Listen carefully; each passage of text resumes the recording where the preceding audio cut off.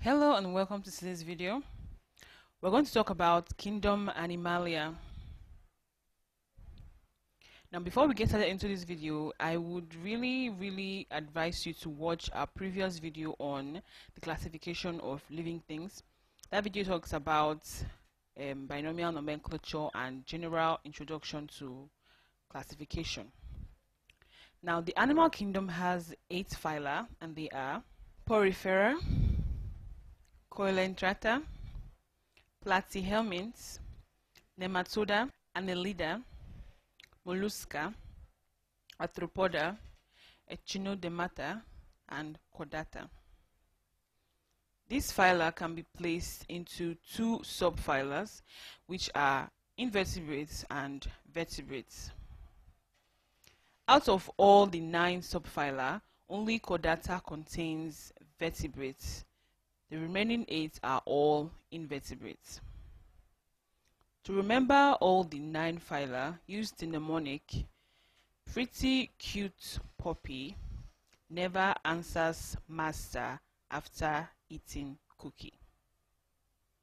So this will help you remember all the 9 phylums that we have. So pretty cute puppy never answers master. The P can represent any of the P, so it doesn't have to be arranged accordingly. The P can be either Platyhelminthes or Porifera. So this simple mnemonic can help you remember the 9 phylums. And if you cannot understand this one, if this one is not good for you, you can always make your own. So in this video, we're just going to go through the characteristics of every phylum. So we're just going to state characteristics and give examples.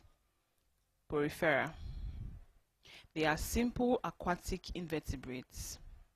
They do not locomote. That means they can move. They can move, but they cannot change their position from one place to another completely. They have asymmetrical bodies. That means their body has disproportionate arrangements of parts exhibiting no pattern. It means what you may find on one side might not be on the other side. They lack specialized tissues. Examples of animals in this group is the sponge. Coelenterate. The body is made up of 2 layers. They are mainly aquatic organisms. They are radially symmetrical. That means a basic body plan in which the organism can be divided into 2 similar halves by passing a plane at any angle along a central axis. It means from any point, if you cut the organism, it will have 2 identical halves or 2 similar halves. They have soft jelly-like bodies. They have tentacles and stinging cells used for capturing their prey. They reproduce asexually by budding.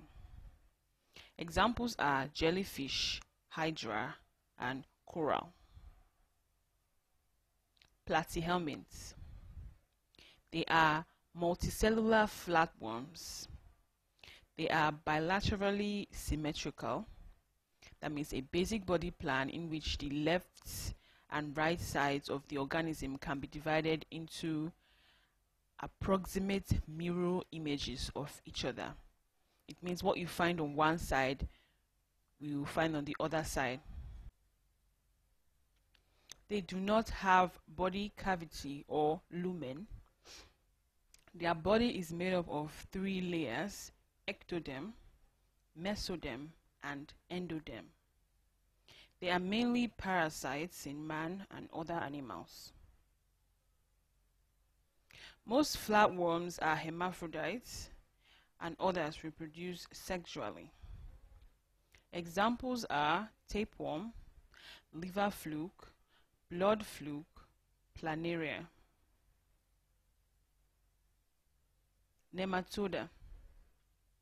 They have round and cylindrical bodies. They lack body cavity. They are bilaterally symmetrical. They can be parasites or free living. Their body is made up of 3 layers. Some are hermaphrodites while others reproduce sexually. Examples are roundworm, hookworm, guinea worm, threadworm, and filaria worms.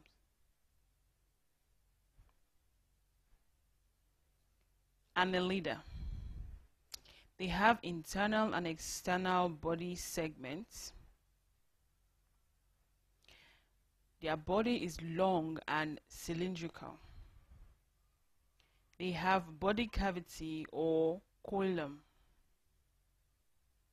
Some are aquatic while others are terrestrial.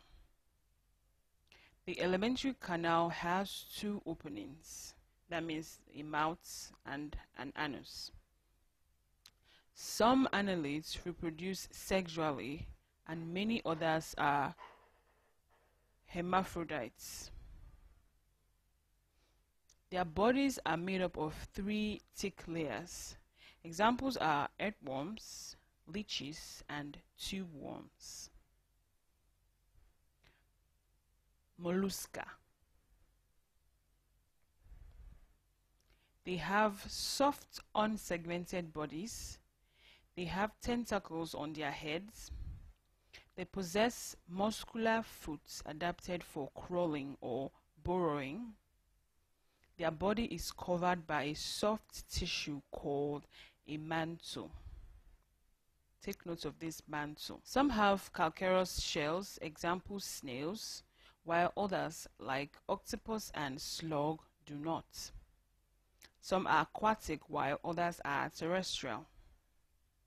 Their eyes and tentacles are used for sensitivity.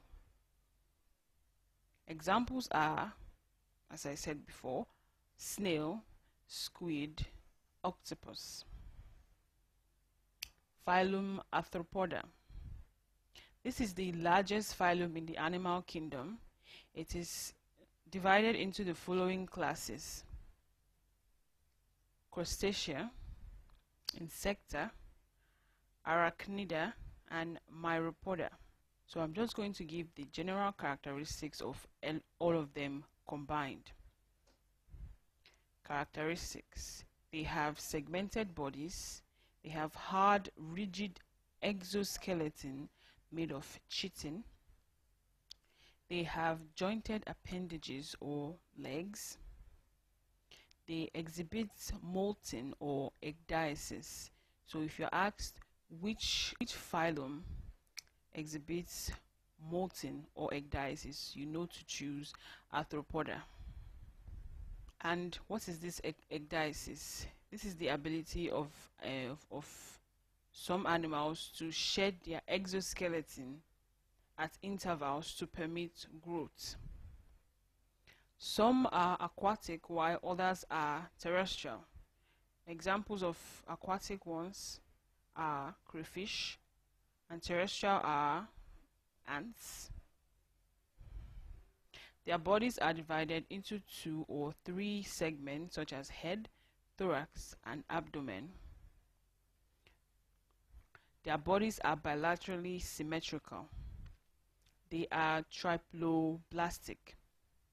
That means they have 3 body layers. They have various means of respiration such as gills, trachea, and long book or body surface. Examples of the various classes are: under Insecta we have grasshopper, cockroach, housefly, butterfly. Arachnida we have spider, scorpion, mites, and ticks. So a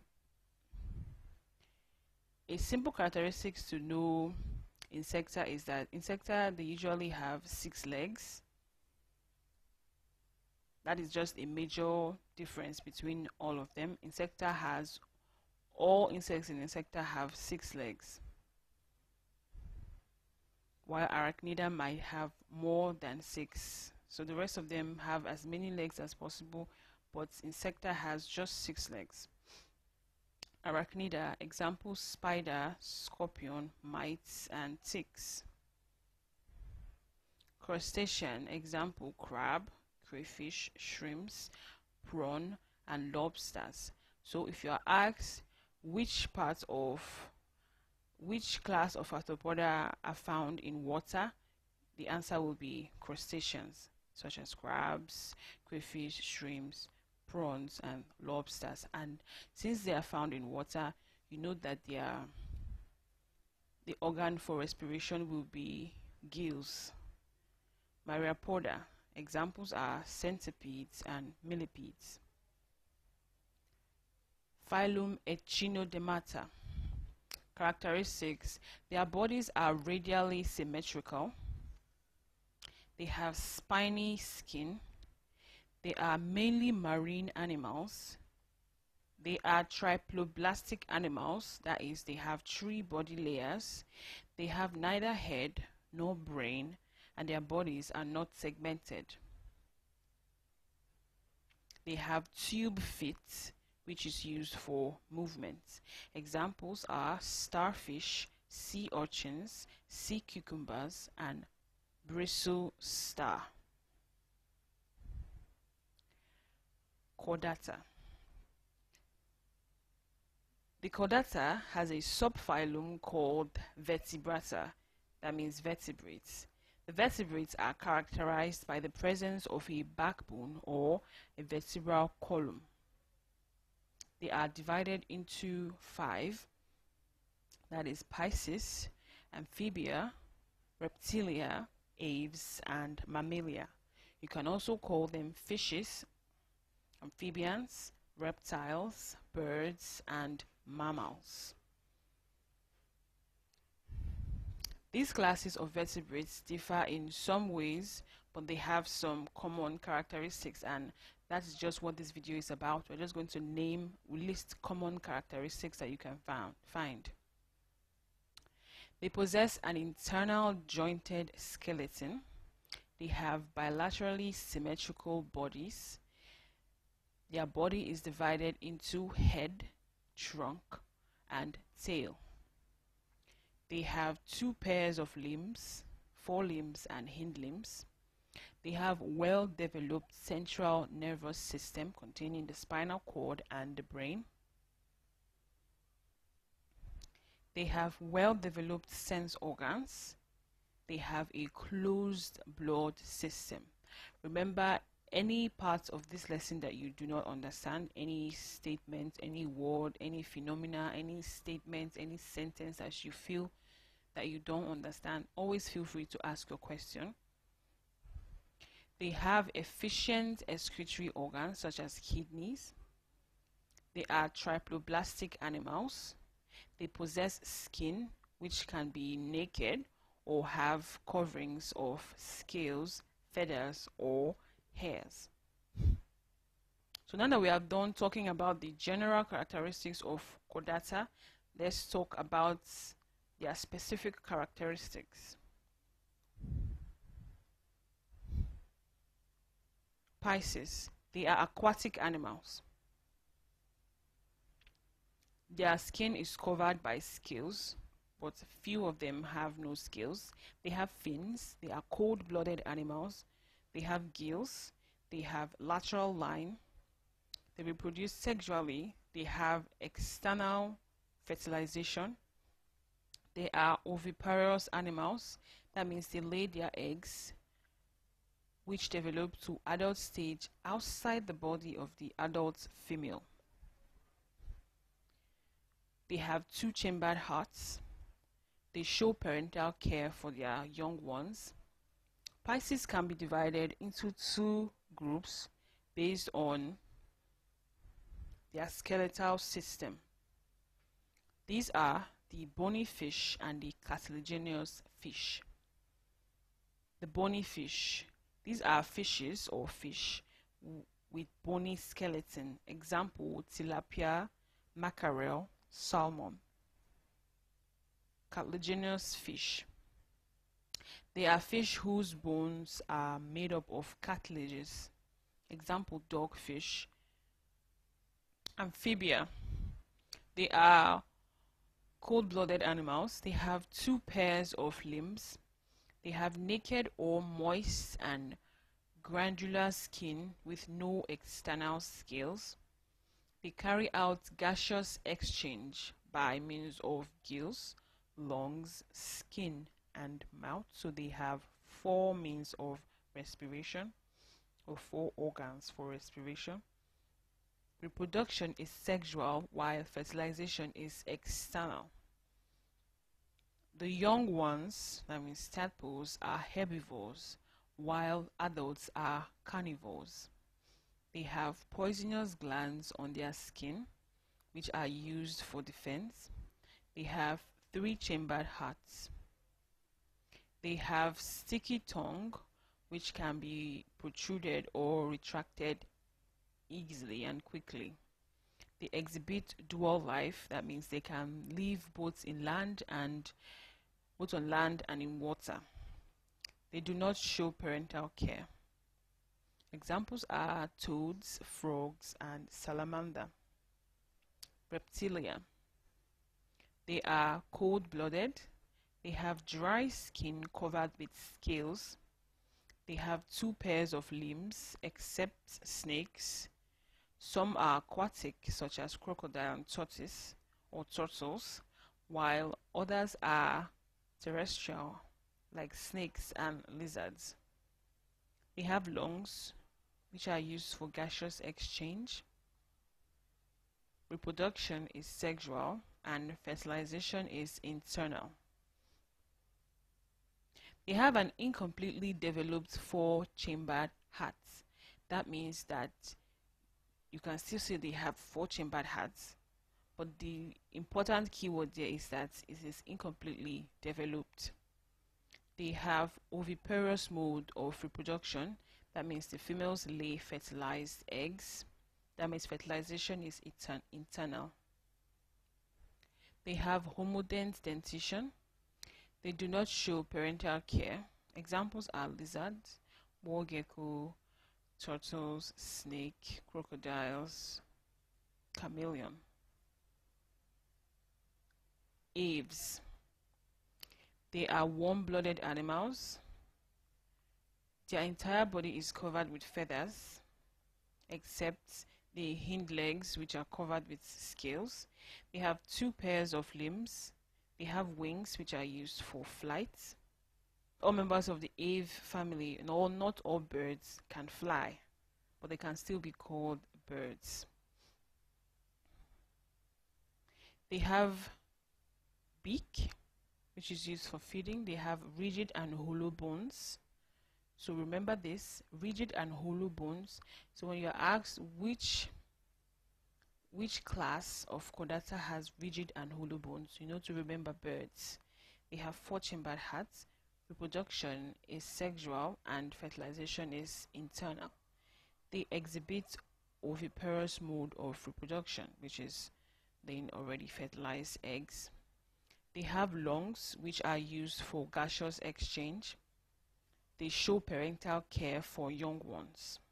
Examples are pigeons, ducks,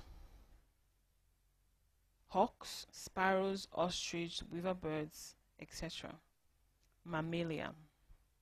They have viviparous mode of reproduction. That means they give birth to their young ones alive. They have a well-developed brain. They have 4-chambered hearts. Their bodies are bilaterally symmetrical. They have external ears called pinnae. They show parental care. Examples are man, whale, bats, monkey, goats, lion, and elephant.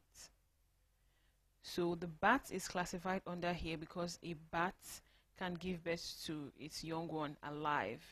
So that is all you need to know about kingdom Animalia. We have gone through all the phylums, which are 9. And we have talked about their characteristics and also talked about their subphylums and their classes. So always remember to know which one has a backbone and which ones do not. which ones are found in water and which ones are not. So just simple important tricks that will help you remember everything completely. So if you found this video helpful, consider liking and sharing. Thanks again for watching. Have a good day.